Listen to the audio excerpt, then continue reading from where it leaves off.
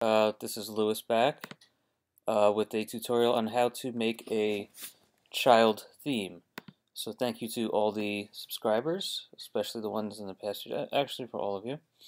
And I'll be reviewing a movie Rocky Balboa, which was I think 2006 or 2007.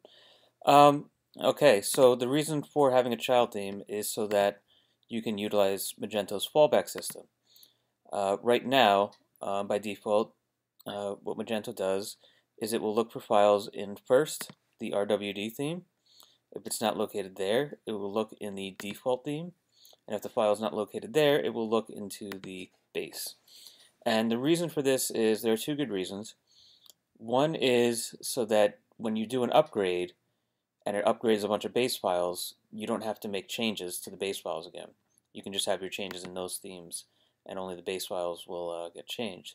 The other is if one of your theme files, the file isn't working, you can just delete it and it'll revert back to one of these over here. So how do we do that?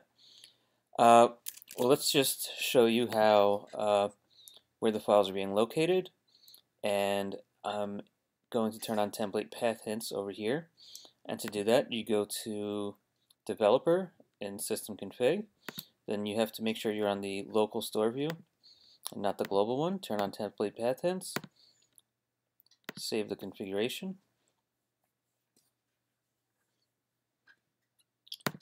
And right here, we're going to refresh.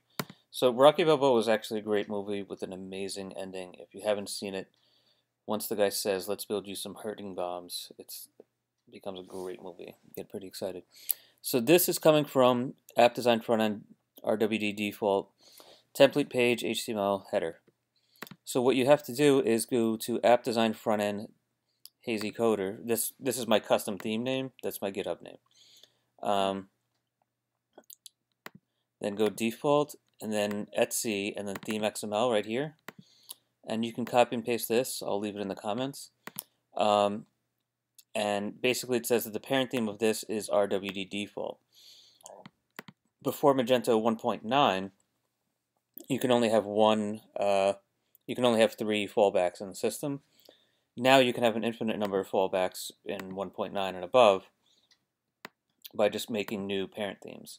One thing to note is this will not work if you don't have this up here. This drove me crazy the first time I did it, maybe 6 months ago. I couldn't figure it out. I thought it was just a comment, that somebody put in their blog, but you do have to put this up here. So now you have to tell Magento that you want to use that theme. So I'm going to go to System Configuration, and you go to Design, right over here. And I'm going to change this RWD theme to my folders theme, which is Hazy Coder, my GitHub account. I'm going to click on Save right there. And right here, yeah, keep those template path hints on so you can see that it has made a change. So App Design Frontend Hazy Coder default template page. So everything is working, and I think I have the word testing in here. And then from there you can go and do a default CSS theme because it looks broken, but it's not. And for that, I highly recommend that you visit Alan Storm's blog. Magento child theme. And this guy is really, really good. He says it's so simple, but he just makes it look simple. Some of these things can get kind of complex. And see, he has the default modern theme for CSS. So that's how you do it right there. And I hope this explains everything. And now I'm going to go into Git. See where I am right now.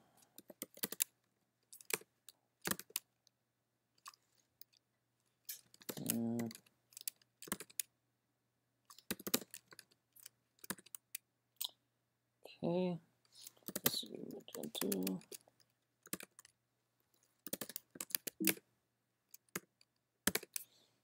Okay, Git status. Okay, so it has those two files. Those have both been modified. So I'm going to go to my private GitHub account, get this right here. Okay, and now I'm going to do git commit -am, the AM flag. The M is for message. The A, what it'll do is say commit all, but if it's not added to the staging index yet, it won't add it. So this will only add things that are currently modified. So I'm going to type in adds child theme. Okay, two changes, and I'm going to do git push to there.